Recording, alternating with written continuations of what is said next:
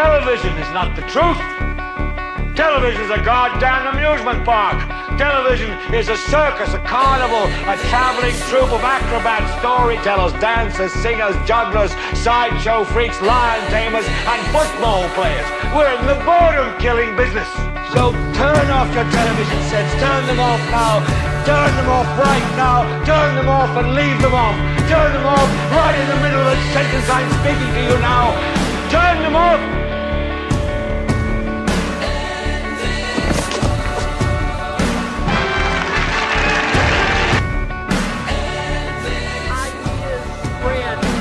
Stop them. An idea whose time has come cannot be stopped by any army.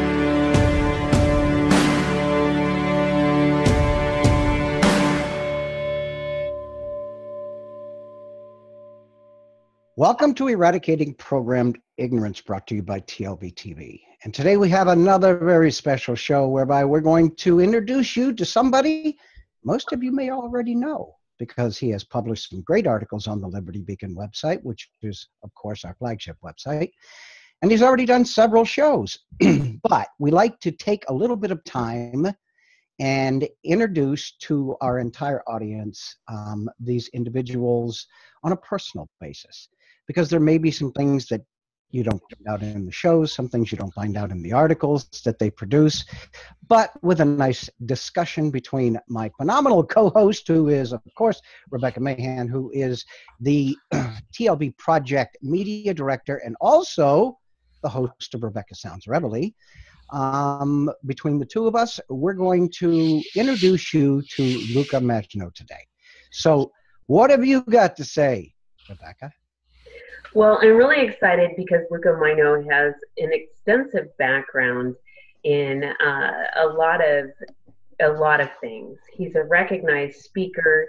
He's done conferences in high schools, colleges, universities. He was born in Boston and raised in Geneva, Switzerland. He also, Geneva, Switzerland is in the French language, by the way. And so he's lived in Canada for about the past 25 to 30 years. And that's where he started his activism. But about a little bit after 9/11, when he saw Geronimo's face on a portrait, that's when he really started to question things. And so he has spoke on a lot of topics, from Canadian and United States history to genocide, ethnic cleansing, the concept of race and racism, but there's a whole lot more.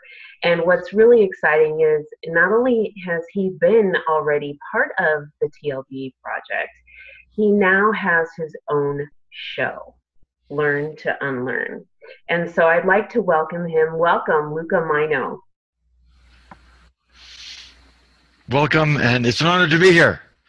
Thank you so much. Well, before you get started, a little bit of a preface here, okay? One of the things that usually unites the individuals that come into the Liberty Beacon Project is that we all have a sense that something is not right, or some things are not right, or that things need to be changed. And what we try to do is we try to eradicate programmed ignorance, which is the name of the show, because a lot of the issues we suffer, okay, are due to a program that is being stuffed down our throats, whether it's through mainstream media, whether it's through the Common Core education system. It doesn't matter. We're all exposed to it on a continuous basis. So what brings individuals such as yourself, such as Rebecca, such as myself to even found this project into this level of activism is we realize that something isn't right, or some things are not right. And that the most powerful mechanism of change on this planet is we the people. In this country alone, we are 320 million strong. If we unite even a part of our voice, there is nothing we cannot accomplish. So the Liberty Beacon Project is set up and is expanding under the premise that we can awaken a lot of this public that is veiled by programmed ignorance. This is why special to us, Luca. You're special to us because you have that sense of activism. You're special to us because you see things that other people don't see through that veil of programmed ignorance. And you wish hard to beat the drum as loud as you can to awaken these individuals. So what do you think about that, Luca? I can't do much better than that. I can't beat an intro like that. I got to start with that quote that says, when the student is ready, the teacher will appear. And that's why I'm among you now, because I dare to say I've done enough homework and work in the background to spread, like Claudio Marti says in the 9/11 Truth Movement, he said to talk about truth, not opinion, because everybody has an opinion, but this is one of the reasons why I'm so proud to be a part of the gang, is because it's so hard to find truth, and then it's so hard to come out with it once you know it. Well, you just made a sterling point, and let me beat that up just a little bit more, okay? Everybody has an opinion, and some of them are sterling. But opinions are fluid, okay? With a little bit more knowledge, your opinion can shift, especially if you've already pushed past that veil of programmed ignorance, okay? That indicates right there that your opinion is in a state of flux. Otherwise, you would never have even attempted to push through that veil of programmed ignorance. But the truth is always the truth. I've stated this before, and please don't anybody take offense by this, because it's only meant as a general statement to make a point. If the devil tells me the truth, I will promote it, because it is, in fact, the truth. Mm-hmm. The truth is finite. The truth is not, it doesn't fluctuate, okay? The truth is always the truth. And it is the mission of this project to speak the truth. We get very little blowback. You can go to so many different podcast shows, so many different internet television shows, so many different websites, pages and groups on Facebook, and you see constant pushback because what they say leaves an avenue for question. Mm-hmm. What we try to do, and if you take a look, and I know you have definitely, Rebecca, and I'm sure you have by this point, Luca, taken a look at how few dissenting opinions we get on any TLB forums, whether it's on Twitter, whether it's on Facebook, whether it's on our websites. Why? Because we have established a reputation for telling the truth. Now, the truth isn't always pretty, and the truth may piss you the hell off. It might, but that's not the point, okay? It remains the truth. Something I am very fond of saying, and I say it on every single show, so I'm going to get it over with right now, is I never challenge anybody to prove me wrong. I dare you to prove me wrong. And if you can, I've learned something. In the last 7 years since we launched this, the very beginning of this project, that has happened one time. And it's not because I'm better than anybody else, and it's not because I'm special. It's because we established this network, we established this project on a groundwork of integrity. If we cannot prove what we say, it is incumbent upon us to tell people, this is what I believe, but I cannot prove it. If we do not say that, everybody that follows this project is automatically going to assume we are telling what we believe to be the truth. And what do you think about that, Rebecca? Well, I think that you could not have said it any better. We have to make sure that the things that we share here are accurate. And so there's a lot of research and a lot of vetting that goes into place in making sure that we do so. And so I will agree with you, not everybody wants to hear it, but sometimes it's a little bit easier when you know that what is being said is accurate to accept that than to find out later on from fake media sources or other avenues that something wasn't correct. And then you have to try and filter through, just what is being said and what is it that's being disseminated. Am I supposed to believe this? Am I not? And people end up shying away from that. And a lot of times in this day and age, we just don't have the time to personally do the research ourselves on everything that's coming across. And so it's really important that when there's a media source like us, that the TV show hosts and our writers and our contributors, they have done the research. And so what's being conveyed is accurate. Because it has been established on a groundwork or a bedrock of integrity. Yes. And yes, I do see this in you, Luca. I do. And for anybody who doesn't know, Luca also carries a couple of different name tags. Luca is the technical media director for the Liberty Beacon Project. So all of the shows that you see, all of the audios that we do, they all go under the loving fingers of Luca. That's right. Absolutely. He's a genius. Yes, he does. It's just absolutely incredible. I'm gonna say. Hold on. What I want you to do, and you can say whatever you wish, but what I want you to do, lead into this, okay? I would like you to tell people why you joined the Liberty Beacon Project, why you volunteered to become the technical media director, why you wanted to start the show, Learn to Unlearn, and what you hope to accomplish by it. And do that all in 10 words or less. Right. I want to start with one word. It's color. My grandmother always said, everybody's a different color, but you get the whole rainbow together afterwards. And I never understood what she meant until I matched that with what the original people here on Turtle Island used to say. The ancestors would always say, you know, your spirit is a certain color, you shine a certain color. We want to call it all kinds of fancy words today and get paid for research on it. But the Indian used to say that, you know, you're a different color. Say you're yellow, Rebecca's red, Greg is purple. And each color shines on what they're the best at, what they can fine tune, and you choose your battles wisely and you make sure that you're really good at that section of knowledge. When it's needed, people will come to you and you'll be ready and you'll be able to talk about it.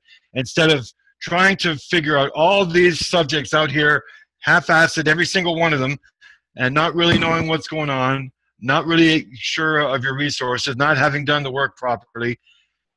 So it just so happens that what I love and I'm dedicating my life at can be fit into what the Liberty Beacon so proudly, you know, represents. So I think that's a little color of the Liberty Beacon, if you will.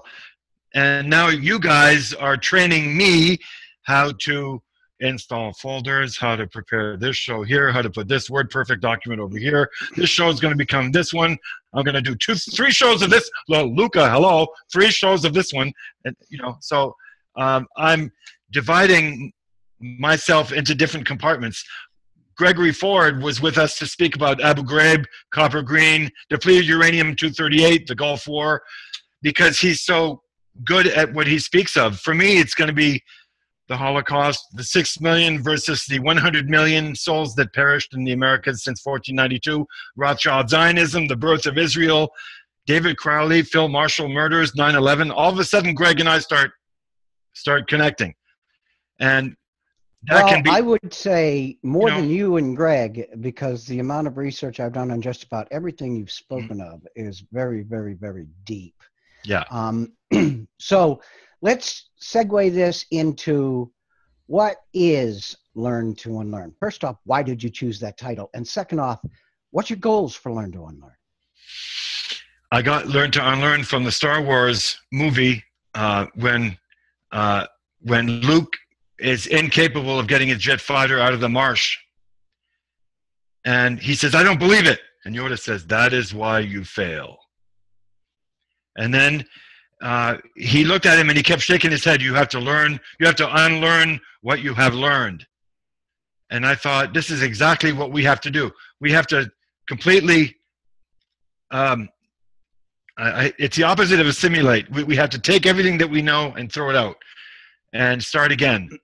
And that's an avatar too, when they talk about, you know, the cup being full. You can't learn anything. The cup has to be empty. This is what I mean by learn to unlearn. It's very difficult, and I'm watching my whole half of my brother's side of the family working for Monsanto indirectly, working for JP Morgan indirectly, doing their lives. You know, we can't be seen on Facebook, you know, with the stuff that you're doing, you know, and so it's causing division everywhere. But my family as well. It's but I want to take, okay, one thing you said, and I want to modify it a little bit, okay? The cup should never be emptied, okay? Do you have to get rid of a lot of the weight, okay, of the information you've been fed? Yes, you do. But how do you know, okay, just how bad, or how do you know how big the lie was if you don't have enough retention to draw a comparison between what you've been told and what the truth is? How do you teach someone, how do you pull them past that veil of programmed ignorance if you're not aware of why they think what they think, or how they fell into that trap of programmed ignorance? Exactly. So emptying the cup is something you should never do. Draining it off of a lot of the crap that's in it, oh hell yes. But never get rid of everything that stuffed you behind that veil of programmed ignorance, because then you have no point of comparison. You have no empathy with those you wish to teach. Do you agree? I think what they mean is ego. It's shedding of the ego. The more ego you shed, of course, you're always going to have some left, yes, but you need some ego. Of course, but we know what type we're talking about, you know, and there most people you can work with, but there are people that you just cannot waste your time with. There's people that you have to just wish well, turn around and walk, because if you don't, you can't convert people. So we're hoping that everybody's at the same level that we try to be, you know. Rebecca, you do your shows, and they're so perfectly situated with what Roger does when he does his, and I'm hoping that mine can sort of make the puzzle even better. You know, Lorena writes the world, does her thing. You know, everybody's got their little compartments in this web, and that's what I'm hoping to honor with these shows. Talking a lot about the matriarchal society, why it's polar opposite from what we're living today. I want to talk about the residential schools, the effort from church and state to abolish the rights of women. You know, Catholic Church builds a manual for women in the 60s, and this is how we want you to live. The suppression of women. It's really interesting stuff. I think that you have a lot of information that you're going to be able to pass along. And Roger, going back to what you said, I think it's important that we maintain some of the information, because what's being disseminated, there is some truth in it, or it wouldn't be believable. It's differentiating what is completely transparent and what is the not. best lies are built on the foundation of truth. I apologize for interrupting. I had to say that. Please there you continue, go, Rebecca. Yeah, that's pretty much it. I mean, we just have to be able to differentiate and really go through what is the true part of the matter that's being shared and what isn't, and then bring forth what is. And it's very, very time consuming. And one topic alone can take hours upon hours of research. And what makes it great when you have a specialty or a passion that you have, you already have the foundation of truth built. So when something comes along, you can disseminate it a lot quicker and know where to pull the information from. Whereas an average person who may never have started research won't have that same type of ability to do. You just brought up another sterling point, and you do this all the time, which is why I love having you as a co-host. There are so many people in this project who have great specialties. Rebecca, you do. Luca, you do. Lorena does. Alan does. Tony Olson does. Okay, these are people. Even Ken LaRive does. These are people who have they focused on a certain aspect, and they really, really dug out as much information as they can. I am the founder of this project, and I am supposed to be the leader of this project. It is incumbent upon me not to be an expert in any of your fields, but to know enough about what all of you are talking about to be able to discuss it intelligently. So another thing I say on every single show I ever do, and I'll get it out of the way right now, is I am an expert at nothing, but I know enough about anything to have an intelligent conversation about everything. This is incumbent upon me to do the best interface with you, Luca, to do the best interface with you, Rebecca, to do the best interface with Tony Olson, so on and so forth. It is not my job to be the expert at anything but building the Liberty Beacon project. I count on each and every one of you, and you do such a superlative job as being the experts on what you wish to talk about, and I couldn't be prouder of a group of people than I am today. And I spent my entire life leading teams. And some of them were global teams. And most people know that I led a global emergency response team for the DoD for 20 years. Anywhere on the planet there was a crisis, I put a team together and we went and solved the crisis. So again, I could not be the expert on everything. That's why I had a team. It was my job to coordinate the functionality of their expertise and make it as effective as possible. But without the experts, I'm nothing. And as part of the team already, but with a new component, Luca, we do welcome you to this aspect. I think thanks are in order, if I can be brief. I just wanted to say a big thank you to the Liberty Beacon for allowing originality without censorship. You spoke about integrity. I think thanks are in order also from an ambitious, very knowledgeable, and well-known Ariana Love, who showed me the ropes, and who it's thanks to that I am on the honor roll. And everyone, I'm in touch through you, Rebecca, and it's been quite a ride with Roger as well. A short one, but a really good one. And this is, you know, it's the fruit of probably 25 to 30 years worth of research for me. And it's an honor to see the pieces fit so perfectly, you know, in a scary fashion, but it has to be addressed, you know? We will be a team for all of the foreseeable future. As a matter of fact, I'm going to tell you something. I'm that bad booger you can't shake off your finger. Okay? Mm-hmm. It's very, very hard to get rid of me once I realize the potential you have, once Rebecca realizes the potential you have, because in fact, she is our media director. And had Rebecca decided that you were not somebody who could fit in well with this team, it wouldn't have happened. It's not my job to override or overstep what my directors feel is in the best interest of this project. Just like I'm not going to tell you how to edit a video. I'm not going to tell you. So we've got a couple of minutes left, very, very few. So any parting shots, Luca? Very quickly.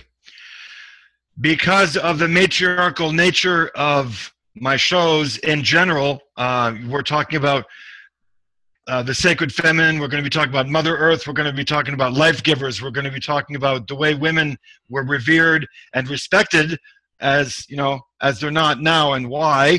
Because we're talking about the sacred feminine a lot, I'm going to be bringing up some pretty interesting subjects that have to do with men and sensitizing men as well.